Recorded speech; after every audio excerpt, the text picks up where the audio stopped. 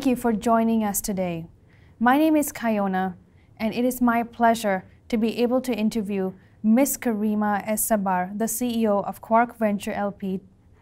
Quark Venture is a venture capital investment firm headquartered in Vancouver, British Columbia, that is focused on equity financing of innovative biotechnology and health sciences companies with breakthrough technology platforms and projects. And I'm very excited to be able to interview her today as part of the CSPC's 2022 interview series. We at the CSPC are very thankful for the support of Quark Venture LP and for Karimah's support as an active member of the CSPC community. Welcome. Let's begin. Thank you, Kayona.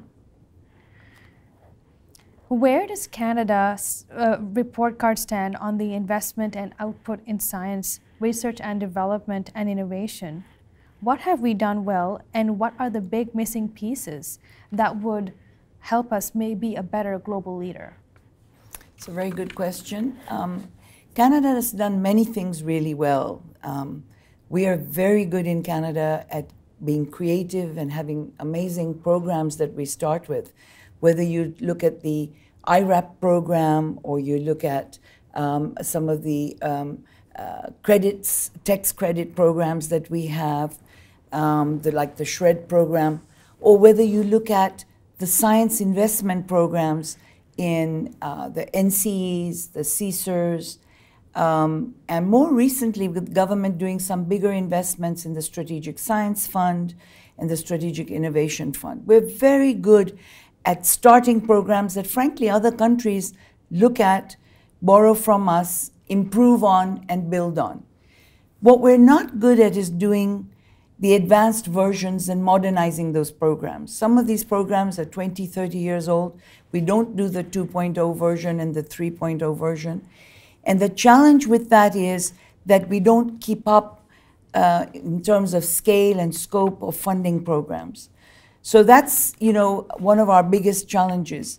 But we have invested in science and technology very well. We've invested in our tertiary education very well. What we haven't done is invested in scaling things up and anchoring them in Canada so that they translate into economic benefit. And so I think that what we need to do as a next step is have some bigger programs like the US does with BARDA and DARPA and those sorts of programs. And hopefully we're looking at doing that now. Wow, that's really exciting. And regarding your experience and background with all the different points in the biosciences ecosystem, from big pharma to startups, incubators, and venture capital investment firms and policies, what would you say are some actions taken by the government that have the biggest impact in regarding the science sector in general or the health and biosciences sector?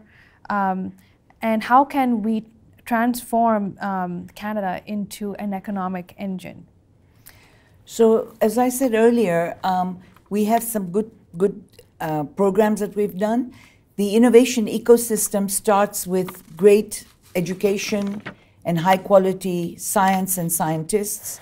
And so we've invested well in our universities. We have some wonderful scientists. We have been innovating in Canada for over 100 years, starting with Benting and Best and the insulin story to more recently, as of yesterday, the Peter Cullis story where Acuitas developed the lipid nanoparticle technology, which was pivotal to the Pfizer vaccine, mRNA vaccine in COVID. Wow. So we've done a lot of innovation in Canada. Again, what I would repeat is that what we don't do well is scale up. We start well, we do startup companies very well. We have some good government programs to incentivize the early stage stuff. But what has been a challenge is keeping Canadian companies in Canada, anchoring them here, and keeping our talent, the wonderful pipeline of people who come through our universities, staying in Canada, working here, and building more companies here. They tend to go to other parts of the world because those jobs didn't exist here. I think we started looking at scale up a little bit. If you see some of the companies like Epsilera and Precision Nano and other companies, government has started helping to invest in them. But we also need local Canadian capital. It's not enough to have foreign capital investing in our companies because they can move the companies. We need to have Canadian venture capital and we need to have perhaps Canadian pension funds having part of their funding going towards developing and advancing companies that are here. So there's a lot of work that can be done, needs to be done. I think the big thing that people feel, if you want to really have an innovation economy, is that you need to have an industrial policy and an industrial strategy to build an innovation economy. You need to have a 10, 20-year plan with a budget attached to it, identifying the big sectors that are going to be invested in, that we are world leading in. So we have to invest in our science and in our excellence where we are leading, and pick sectors, that whether it's the clean tech, the health biosciences, agri-foods. There are a number of areas of innovation that Canada could be leading in. And so this is the hope, I think, of the community, that we will now have this kind of a dedicated industrial policy in which the R&D and I policy will feed in, the talent and skills will feed in, the trade and commercialization will feed in. All the different elements need to come together. We can't have siloed policies. Wow. Thank you so much for sharing. Definitely, there is some good work being done, and there's much more that can be done, but that's encouraging to know where we are headed. And in your opinion, Karimah, on the value of the CSPC and its position in the community for convening, connection, and capacity building in the science and policy landscape, what would you say regarding that? Well, the CSPC clearly is an interesting organization. It's the only organization I know looking at policy in science and connecting and focused on the policy around science in Canada and how that can materialize into the economic development piece. So I think it's great because it brings all the different stakeholders in this agenda together who are interested in the development of science and the value of science in driving the economy.